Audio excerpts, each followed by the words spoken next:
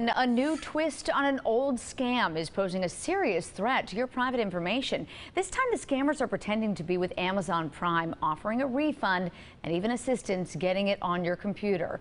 More details in my 7 News original report.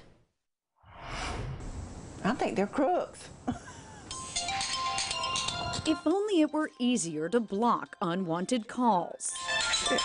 It's a 704. It's somebody soliciting something. Then people like Betty Evans might never become scam victims. As it is, she was just the type of target the callers were after. They were telling me how to go in my computer, because I'm not real good with computers anyway. Evans says they claim to be with Amazon Prime, offering not just a refund, but assistance logging in to get it. When they went into my computer, you could see Amazon Prime on the paperwork. The easiest thing to crack of all are people. Kevin Hodges, an IT expert with USC Upstate, says in this imposter scam, the hackers fool victims into handing over the keys to their private information. Once you give them that single session access and they're in, well, then they can install an application. They can install malware, spyware, backdoor. They could install, they could do anything. And once they put that on it, then that could very easily give you access to give them access to that computer remotely at any time they wanted.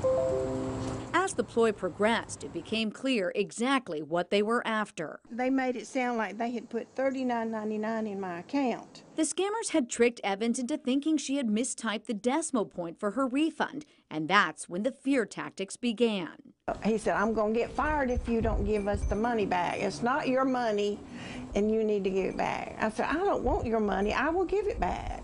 With the scammers still remotely accessing her computer, they had Evans log into a site that looked like her bank's. Now they had her username and password.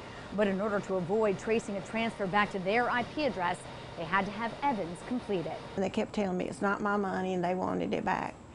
That's when I thought, well, maybe I ought to quit talking to these guys.